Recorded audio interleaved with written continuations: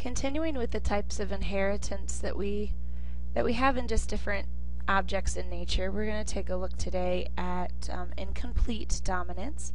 Incomplete dominance is shown here where we have a red flower and it cross-pollinates with a white flower and we end up with pink.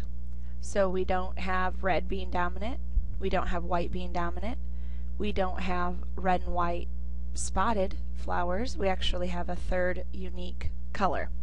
So incomplete dominance means that our heterozygous, our big R, little r, or in this case we're going to do like red and white, so we'll have RW, so the heterozygous would be a blend of the two colors together to give a new characteristic.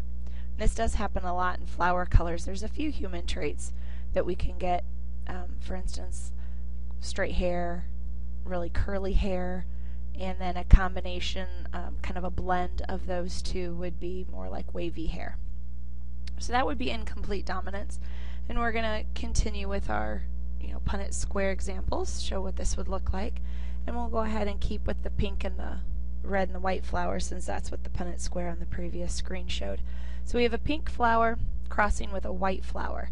So up here it shows you that pink flowers are going to be the one of each. Having a red and a white allele is going to actually give you pink, and then having all R's would give you red, having all W's would give you white.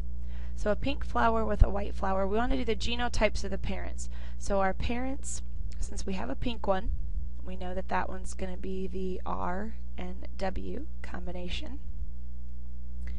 And then the other parent was said to be white. So the only way white is going to show up is if both of the alleles for that parent are white. So there's the genotypes, and then we need to go ahead and do a Punnett square for them. Again, the parent can only pass on half of their DNA because of meiosis and creating gametes. They can only contain half of your information. So each of these, again on the top and the side, represent a gamete, and what we have in our boxes is going to represent the possible offspring, so our zygotes. And we're going to go ahead and fill out the boxes just like you always would. Bring your letters down and bring your letters over, and we're going to, when we have an R and a W in the same box, we want to make sure that we're putting them in alphabetical order. So that's our Punnett square. That looks really good. And then we want to do the expected phenotypic ratios and the genotypic ratios.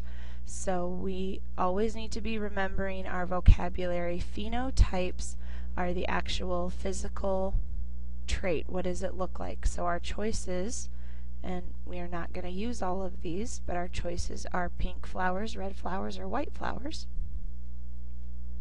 And if we take a look up at our four boxes, we have an R and a W. So that would represent the pink that we have written over here. We have a W with a W, so that would represent white. Then we have another RW pink and WW white. So pink and white are the only ones we get, and they are 2 out of 4, or 50% each. There were 0 red ones. So those would be our phenotypic ratios. Now genotypes are referring to the actual letters, what makes up the DNA. And in this case, the only two possible genotypes are the F with the R or the W. That happens 2 times, 2 out of 4, or 50%. And then we also had the W with the W. So that also happened 2 out of 4, 50% of the time. So we've answered all of the questions that they have asked us to do for this particular problem. Let's take a look at one more. Now in this case we have 2 pink flowers are going to cross. So the pink, and we do want to know the genotypes of the parents. That's question number 1. So pink, if you look back at your previous example, was a red allele with a white allele. So we have to have one of each. And it says that there are 2 pink flowers, so that's why we're doing this a second time. Parent 1 and parent 2 are the same.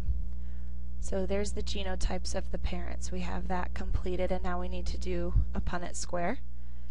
And again, we have meiosis they've made their gametes, and the parent could pass on the trait for red, they could pass on the trait for white.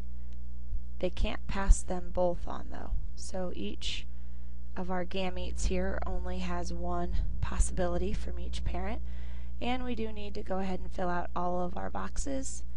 We want to keep with alphabetical order when we run across a box like this one where we have R and W coming down. Try and remember to do them alphabetically. Alright, this has given us a lot of possibilities. So we have our Punnett square done. Now as far as questions that they're asking, they just want to know the chances that the two pink flowers are going to end up with a white flowered offspring or red flowered offspring. They haven't asked us if they're going to have any pink flowers, but if the two flowers started pink, we might look at that and say, well, if the parents are pink, then we would expect the offspring to be pink as well. But you can look here in your Punnett square and notice that the two pink flowers give you some possibilities that are not pink. So this would be a pink one, and we have 2 out of 4 that are pink. They just want to know about red and white. So if we're only answering the question that they've asked, then white would occur only right here, the WW. That's 1 out of 4 boxes, or only 25% of the time. And then the red would have the R with the R, which is also only 1/4 or 25% of the time. So that would be our percent red flowered offspring and possibility of the red, and 25% possible red and 25% possible white.